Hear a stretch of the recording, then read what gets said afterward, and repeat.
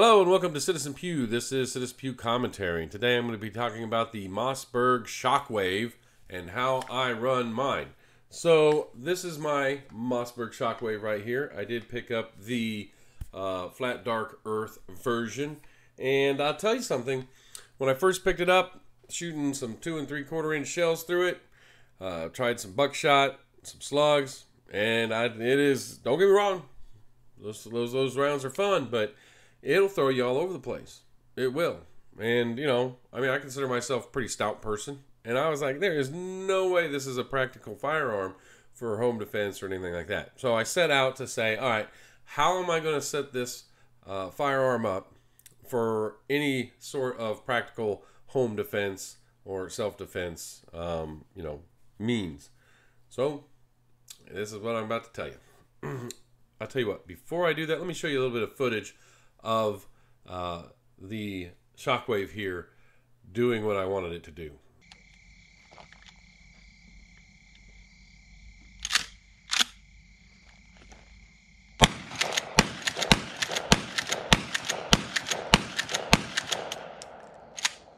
Woo! Alright, so what you saw was the practical use of the Mossberg Shockwave, in my mind, using the modifications I made. So I'm going to tell you, actually the second thing I did was I put a Crimson Trace laser on it. And you can kind of see here, it covers up the whole top. You use the mounting plates on the top of the Shockwave to get it on. And then there's a plate that goes through the bolt hole. I shouldn't say the bolt hole that holds the trigger assembly on. And that holds your Crimson Trace laser on. Now, let's see here. Turn it on and you can see it against the wall. Look at that. You can see the dot pretty good. So, you know, that was the first thing I needed to do. Because honestly, shooting it from eye level and stuff like that wasn't working with 2 3/4 inch shells. I ended up shooting more from the hip and all that stuff. And I said, you know what? I don't want to shoot from the hip. I want to have some aiming capabilities with it. And I was sitting there thinking, well, I have the Charles Daly Honcho, which is a similar firearm, but it's a 410. And I was sitting there thinking, well, the 410 shells don't have as much kick as the 2 3/4 inch 12 gauge shells, but they do make mini shells. And that's where I found this little guy here, this mini clip. So this is the Opsol mini clip. Allows use of 12 gauge 1.75 inch birdshot, buckshot, and slug shells. And yeah, 12 gauge 2.0 flex is what it is. You can get these for $15 to $20 depending on where you pick it up.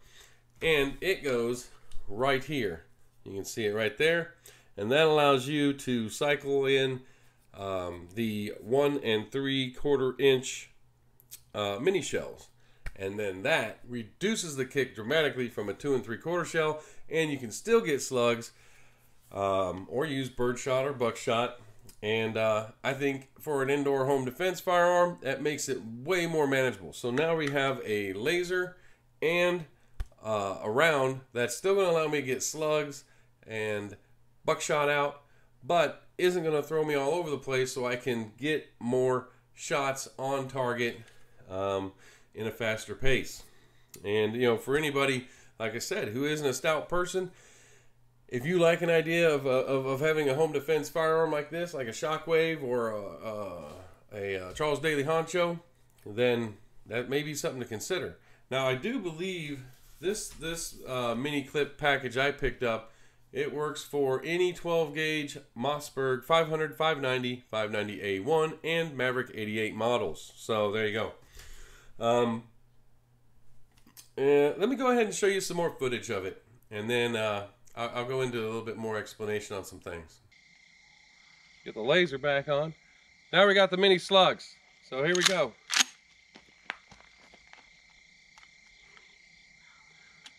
Safety might help.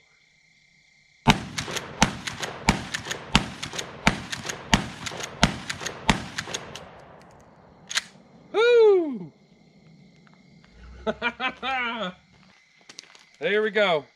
Going to alternate the birdshot with the slugs. Got the laser. Safety off. Safety off.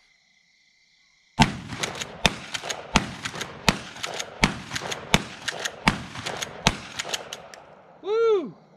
All right, there you go. There's a little bit more footage. Now what I want to do is I want to talk about the rounds I used, and some rounds to watch out for, because you might think they're mini slugs, and I fell for this one myself, and I picked them up, and I'm like, oh, those aren't going to work in this. I also wanted to show you how I lined up my laser, and kind of how I went about getting it set up for the distance I wanted. So let me go ahead and set this down. I was shooting, in most of those videos that you've seen so far, and what you'll see here at the end, for the most part I'm shooting mini shells from, these are Aguila.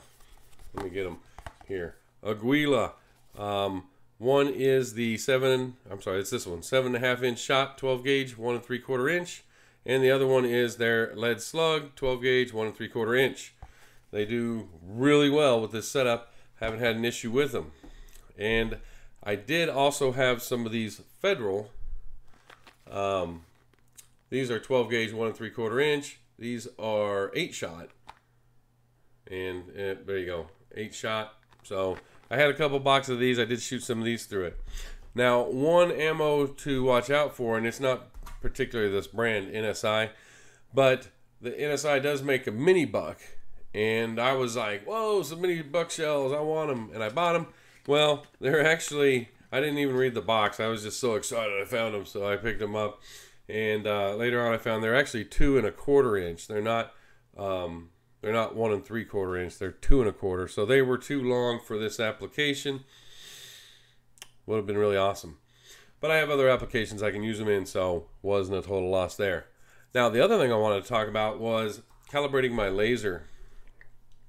So what I did was, considering I was going to use this Mossberg Shockwave with, let me pull the box up, as a home defense, these little mini slugs, right? I went and measured my house, right, or found the longest part that I would ever have to possibly take care of a home invader, and that was about 30 feet. So what I did was I set my laser up to be on point with the barrel at 30 feet. So what I did was I put this barrel laser in like this, and well, you can see it, there it is. Woo! I put the barrel laser in, and I'm gonna go ahead and just show you how I did it. So let me get the barrel laser in the chamber here. So there you go, the barrel laser's in, and now if I turn on my laser, you can see that there's 2 different dots on the wall. Let me get on there. There we go. You can see there's 2 different dots. That's because they cross paths at 30 feet. That's what I set it up as. 30 feet. And honestly, that deviation right there, that's at close range, not going to make a difference. But at 30 feet, I know that whatever's coming out of this barrel is heading towards whatever the Crimson Trace laser is pointing at. And anything closer, it's just going to be off by, you know, a hair, until you get to really close. And oh, I had my thumb in the way. Let's see if I got something really close. I do not. Well, really close. They're off by, I'll just tell you here. Get my thumb out of the way. Looks like about 3/4 of an inch. So at point blank range, it's basically 3/4 of an inch off, which is about the distance from the laser here to the center of the barrel. So there you go. Oh, maybe I can do it this way. There's the laser, and you can see my finger in the way. So look at that, right? But I chose 30 feet. You might choose some other distance. I chose 30 feet. So let me get my laser turned off so I don't wear out my batteries here.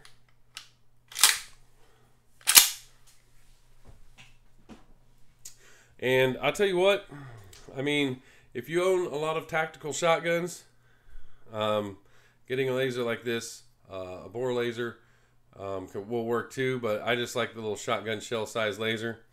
Mine's just a little cheap generic brand, laser bore sighter. I don't even know if it has a brand name.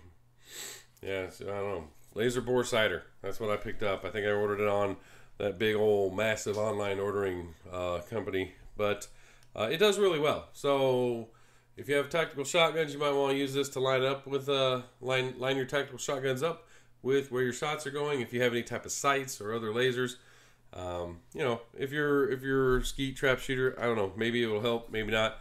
But that's what I used, was a laser.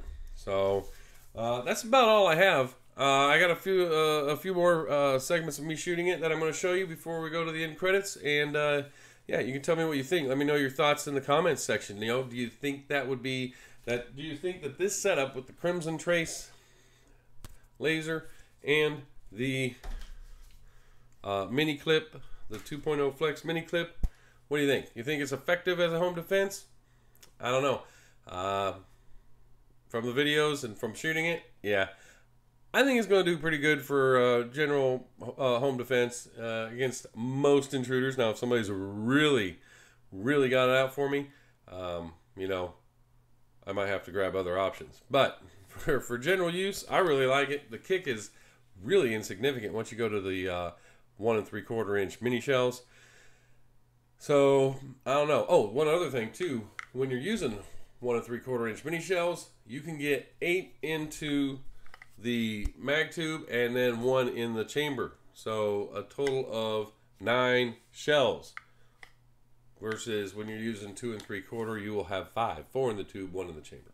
So anyhow, that's all I got. Let me show you this other footage. Leave a comment in the comment section. Let me know what you think. And thank you for watching this video. Give it a thumbs up if you liked it. If you haven't subscribed to the channel, please subscribe to the channel. And here is that footage.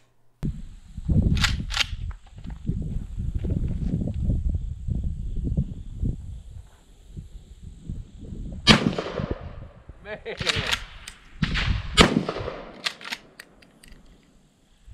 Come on, there you are.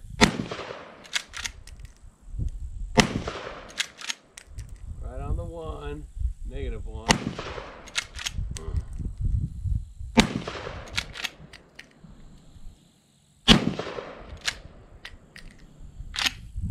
We'll go for -3.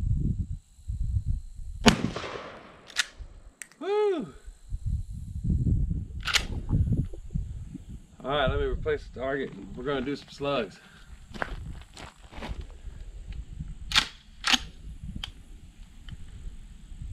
There it is. There you are. Alright, let's see if I can get it on 0. Hold it there. Hey! 0.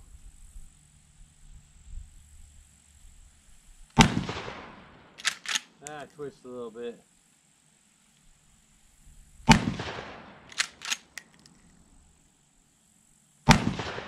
Woo! We got a board there that's broke.